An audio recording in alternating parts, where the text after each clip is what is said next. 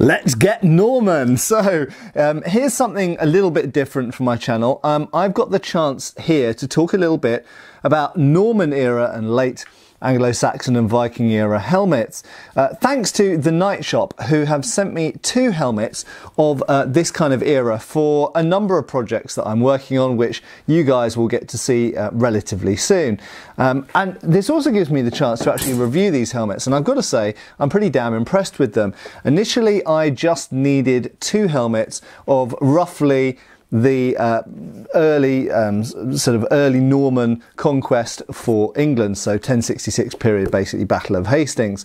That's why, incidentally, I'm carrying a kite shield which sort of matches this helmet. This helmet, incidentally, is based on the 11th century helmet associated with Saint Wenceslaus, and there are many replicas of this. This is the Martial historical version, and I've got another helmet here which is also by Martial historical, both available from the Night Shop, and I've got to say I think both offer fantastic value for money for what you get. They've got a good shape to them. They are, at the end of the day, these aren't bespoke pieces, these are mass produced, but they're at very, very reasonable prices, and I think have captured the look of helmets of the period.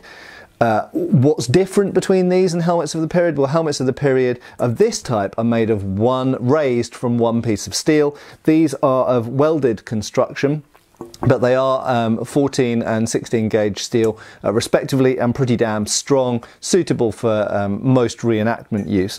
And from the outside they certainly look like the original ones, and they're certainly fine for my purposes. Now, there are some differences between these 2 helmets, but first of all let's talk about what is this type of helmet. Well, it's usually called a nasal helm in the modern world. That's not a historical name, and it's named after this, the nasal. And the nasal protects your nose, as lots of people would say, I guess, in books and on the internet. But fundamentally, this protects actually your whole face, because any blows, if I just pick up a sword, I'm not going to smack myself in the face with the sword, this is a sharp one as well, haha, that would be stupid. But any blows coming across here will be interfered with by the fact that you've got this nasal in here, and even blows that come down there, so it kind of obliquely and pop off the helmet and come down, but obviously anything coming across straight across here. And actually, if I just switch out quickly from this helmet, the Wenceslaus helmet, they're both by Martial Historical, and again the links are below to these at the Night Shop. So this is called a 13th century one. In fact, this style could easily go back to the 11th century as well, hence I picked it. But you'll see that this is kind of simpler, cleaner lines. It's a slightly more rounded shape, which is admittedly a little bit more typical of later nasal helmets, but equally you can find it on earlier ones as well. And the nasal in this particular example is a lot longer, which is why I'm donning this one. And you'll notice that it comes right the way down, almost to the bottom of my chin. So this type actually protects pretty much the whole front line to the face. So in fact, a lot of people might look at these and think that that's to protect your nose. Not to say that your nose isn't important, but actually it protects the whole face to a certain degree. And as I always point out when I'm talking about armour or weapons or anything historical really, a lot of these things come down to compromise, advantages and disadvantages. And the advantage of this type of helmet, it is eminently easy and comfortable to wear. It's not heavy, and it doesn't limit your breathing, your voice, your ability to communicate, or your vision at all. I can see that there's a nasal here, but it doesn't interfere with my vision one iota. So a lot of people will go, oh well, Matt, doesn't this type of helmet leave your doesn't leave your face exposed? But compared to what? Compared to the type of helmet which has sort of eyepieces, like the Yarm helmet and certain types of so-called Viking helmet, or indeed compared to like the Coppergate helmet or Roman helmets which have cheek pieces and a nasal. Yes, that is true, but what you gain by not having those things is better vision, and you don't have your peripheral vision affected at all. If you have cheek pieces coming down here, not only does it make, I mean, it does add a lot of protection from the side, 100%, completely agree with that. But having cheek pieces on the side does interfere with some of your peripheral vision, and it can interfere with your voice, your ability to communicate to some degree as well. So by having the face opened up like this, and let's face it, lots of later period helmets in the 14th, 15th, 16th centuries have the face opened up like this. Certain types of bassinet, certain types of sallet, certain types of sort of things like morions and cabasets and things like this, they have the face open as well. And what you gain from that is a lot of fresh air and light and ability to see and speak and breathe and all this kind of stuff. So actually these helmets are super convenient to wear and still offer a huge amount of protection up here. Very few weapons of the day can compromise this, and a surprising, given that that's just a strip of steel at the front, a surprising amount of protection to the front as well. And talking about the weapons of the day and how strong this helmet is, we need to mention the so-called Spangenhelm. Now, what's the difference between this and a Spangenhelm? Well, quite simply, you will see that both of these helmets are made of one piece of steel. Okay, yep, admittedly, these are made in a modern way, welded in the center, but the end result is a solid piece of steel, and the originals would have been raised in one bowl from one piece of steel.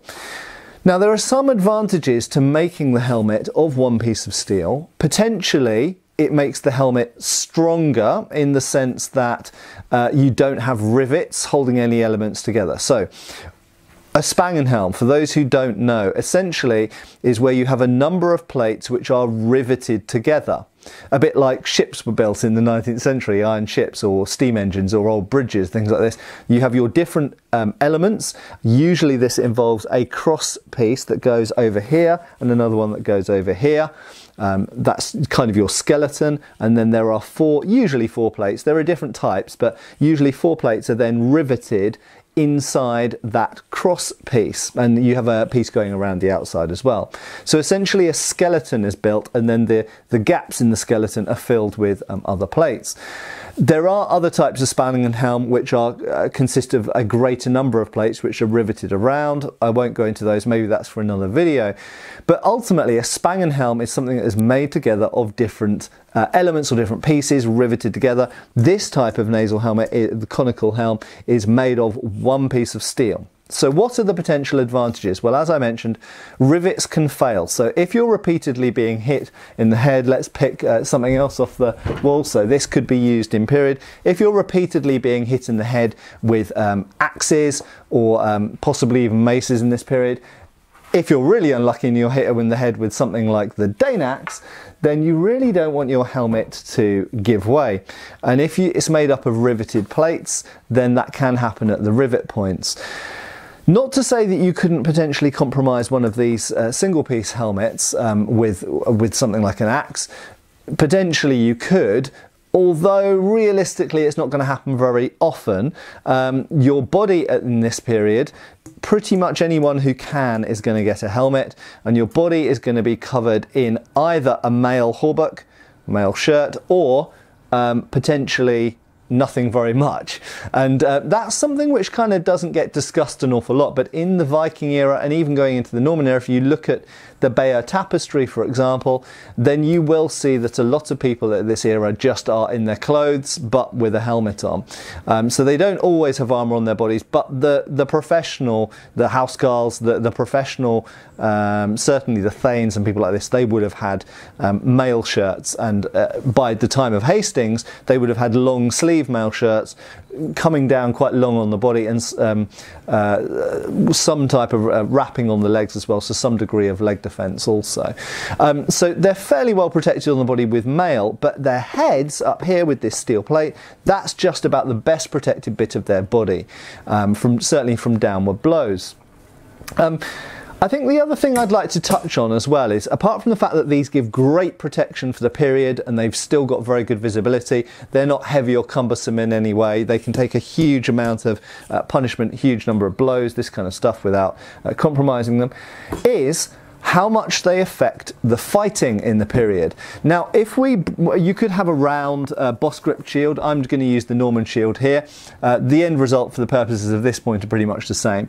But if you imagine that you are using either a sword or a spear or an axe with a shield in this period, then when you're actually got your shield in front of you and you've now got your helmet and you're peeking over the top of your shield, and this, I've talked about this point when talking about Roman era things, both Roman soldiers and Roman gladiators, you become incredibly well protected, especially considering that this protects quite a long way down your legs as well, so it's quite difficult to get down underneath the shield.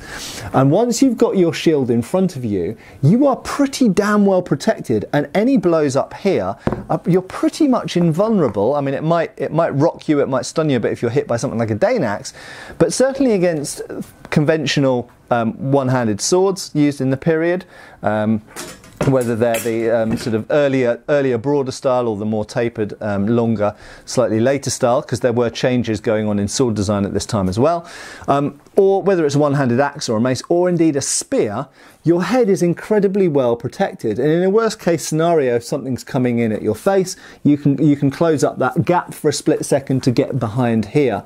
And you'll notice also the nasal has another really nice benefit of when you're using one of these strapped shields, because the strapped shield is closer to your body than the boss grip shields are. The boss grip shields will be held further out generally, but because the strapped shield is quite close to your body, if this does get smashed into your face, the nasal actually protects you from your own shield.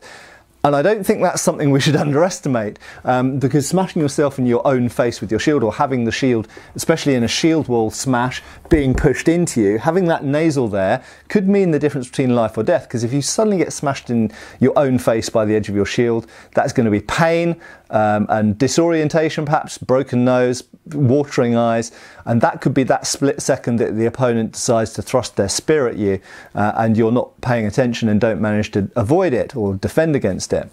So defense against your own shield is definitely an important thing. Another thing is weapons coming around the edge of the shield. Now, very often when you're fighting with shields, what you're aiming to do is find an opening around the shield.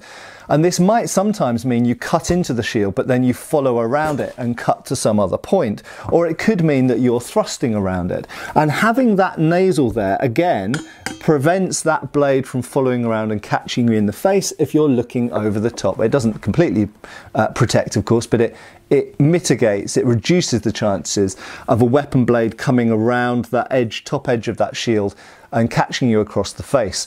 And even if it does catch you in the face, the penetration is going to be limited by the fact that that steel bar is there. And of course, this type of nasal is found on many other types of helmets. We find nasals attached to later bassinets. We find them on Islamic helmets, the kulukud, for example. Lots and lots of types of helmets throughout history have relied on a nasal. It's actually it's far more effective and important than it looks, and it's not just there to protect the end of your nose.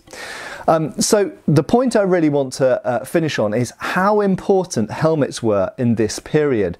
They were developing, but actually this style of helmet had been around for a long time, from the earliest medieval period, and really you could say these were around in the Roman era as well, in various places, even if the Romans themselves didn't really use helmets like this. Helmets similar to this were used by people like the Thracians and other people.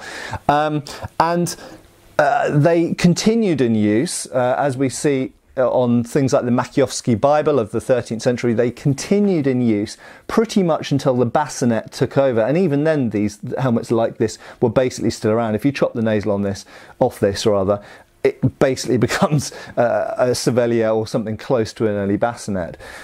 So these types of helmets with an open face were around for a very, very long time, very, very effective, and when combined with a shield, form an incredibly good amount of protection up here to hide behind. And really, if you're ever sparring, whether you're doing HEMA or reenactment or LARP or anything else like that, you should remember that most hits that land on here won't do anything to the opponent. You know, with spears, with swords, things like that, unless you have a very heavy percussive weapon, something like the Dane axe, most blows will be weathered by this helmet and won't affect the person inside, to the point that if you're accidentally or deliberately hitting them on the helmet, they might be hitting you in a squishy point in the same time, and your hit on their helmet is basically irrelevant. Okay, so when combined with a mail shirt as well, it's actually a really, I think, underestimated and underappreciated level of armament and level of protection. And people always focus on later plate armour and talk about how later plate armour is so amazing. But the full armour of the Battle of Hastings period, of the Norman era of 1066, is actually a very high level of protection for the people who've got the full long-sleeved mail hauberk, and they've got this shield, and they've got this helmet. They're pretty damn well armoured, actually, against the weapons of the day. So, I hope that's been interesting. Check out those links below. I think you'll be surprised, actually, how affordable these cool helmets are. There's other styles, there's other manufacturers, but the Martial historical ones, in my experience, I've had a few budget sort of entry-level range helmets over the years, and I've got to say, these Martial historical ones, I think, are pretty much the best quality ones at that price range that I've ever seen or handled or had, and I'm super glad I got them. And the everything about them's pretty well made, to be honest. The liners inside are very nice and historically done. The strapping, the leather strapping's all good quality. The polish quality on them is nice. It's a high level of polish, especially for this price. The style of internal padding and sort of webbing is slightly different between these two helmets. I actually prefer the Wenceslas helmet personally, but they are both good helmets, just a slightly different style. I hope that's been interesting and useful. Check out those links below, and I'll see you really soon again for another video here on Schola Gladiatoria channel. Take care, see you soon.